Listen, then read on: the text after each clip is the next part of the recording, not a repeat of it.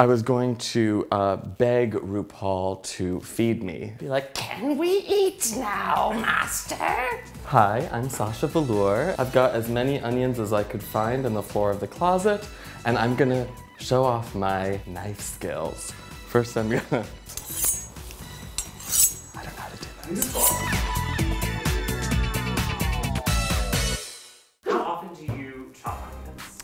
I chop onions as rarely as possible. I actually detest the experience and I would prefer to not have them in my meal at all. I'm quite bad at it, actually. I've already peeled these onions in advance, which I have heard is the first step because it requires that you take your gloves off, which you do not get to see. I have been in quarantine for 3 weeks. My nails do not look great.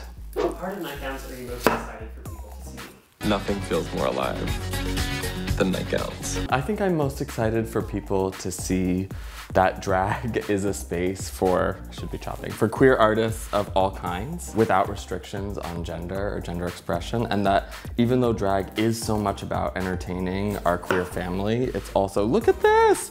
It's also about expression and self-expression. That is how we can heal through drag and work through pain and turn it into power and beauty. No restrictions. What's your favorite episode of NightGowns? My favorite episode is the final one. It focuses on my performance of Nina Simone's Wild as the Wind, which I perform on my Smoke and Mirrors tour.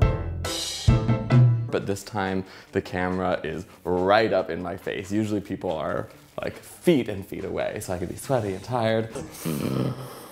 And then the story, getting to show people my childhood home, getting to talk about my family and my father and my young adulthood, it just felt very vulnerable. And even though that's not always what my drag is about, sometimes it's about the fantasy, it has to be a part of it too. I'm just gonna... I usually tell people that my first drag performance was to Marina and the Diamonds' Prima Donna Girl. Prima Donna Girl! Actually, that was my second performance on my first night of performing. My very first performance on that same night was actually to Julie London. I know, nice contemporary music. Julie London singing, Why Don't You Do Right? Why don't you do right? And I did it as a strip tease and ended up in just like a bra and panties crawling on the ground begging for money. I think it was winning choice. When did you first realize you were famous, Sasha? I'm famous? I realized that something was changing because every time I would leave my house, people would recognize me completely out of drag. I thought, I'll just change my glasses and wear a hat and no one will know it was me. But people are watching their RuPaul's Drag Race very carefully and they started recognizing me. And yeah, it's been a little different ever since. The weirdest thing on my Fulbright was there was an international library where they would allow foreign scholars to give lectures on whatever. And I asked them if I could give a lecture on queer theory. So in the middle of Moscow in 2009, I gave a breakdown of all of the American queer theorists, and I used the Fulbright idea of spreading the idea of mutual understanding to indicate that America is a place that is proud of our queer theory and proud of our queer artists and intellectuals. That is the message I was sharing on behalf of our country internationally.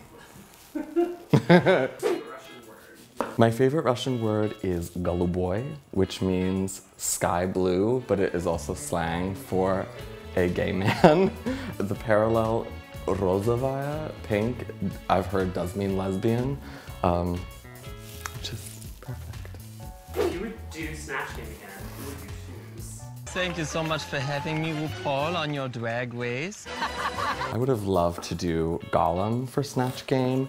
I had my loincloth prepared. I was going to beg RuPaul to feed me if I got the answer right. Be like, can we eat now, master? So I still think there's hope for that one. I am more of a stoner than a drunk, so my go-to stoner food is cookies and milk, like a child. The worst job I've ever had is the front desk attendant at Crunch Gym with all the young Broadway hopefuls. The most overrated makeup trend is using too many different colors in your single eye makeup. And paradoxically, also the nude lip. Too much color or not enough. The last person I called was my father, and we talked about how capitalism was to blame for most of the struggles that we're having in the world right now. Well, my favorite food I've ever seen used in a drag routine is actually an onion. I saw Pearl Harbor perform Macy Gray's cover of Creep. She does it like it starts with a voiceover from Chopped, and she takes out an onion, and on the "You're just like an angel, your skin makes me cry," she takes a big bite of that raw onion and lip syncs the rest of the song as it just like topples out of her mouth. And there's a roasted chicken involved later on. If I could live in any decade or time, well, I'm very drawn to the artists of the 20s and 30s and of the 80s and 90s, but it wasn't a good time for quality of life for queer people or for Jewish people. So I think I'm quite content where we are. Maybe the future holds something appealing. Definitely the future. I do not know how many group chats I'm in, but my favorite is the NightGowns group chat with the cast, which is mainly Miss Malice and Untitled Queen sending like essay-length daily affirmations to the rest of the cast, and all of us just being like speechless and amazed at their capacity for language and kindness. It is a love all the time thread. All drag performers need such a thing. Well, Vanya's doing good, but we haven't let him sniff other dogs in a little bit, and he's very, very sad. When we pass him on the street, he cries. In terms of drag, I have put Vanya into drag before, and it looks fantastic, but he really hates clothes of any kind. So if you hold anything that looks like doggy clothes, he'll immediately like start wagging his tail and run around the house and make you chase him. So similar to me getting into drag. The craziest rumor I ever heard about myself is actually a fake tweet of mine that continues to come around the internet. It's like a BDSM tweet that's supposedly written in 2007 from like a Wii or something. And I definitely was not that cool in 2007, but damn, maybe I shouldn't have said it was fake. Let the legacy live on. 3 things in my fridge. We usually have vodka in the freezer. It's where Russians know to keep it. Really expensive, like homemade dog food, and peanut butter. Do not eat those at the same time. That is actually the last question. How many onions did you get through, Sash? I think I got through, how many did we have? I think there was 5. I think I got through 4 then. That's not very effective. I'm not getting a job in a restaurant.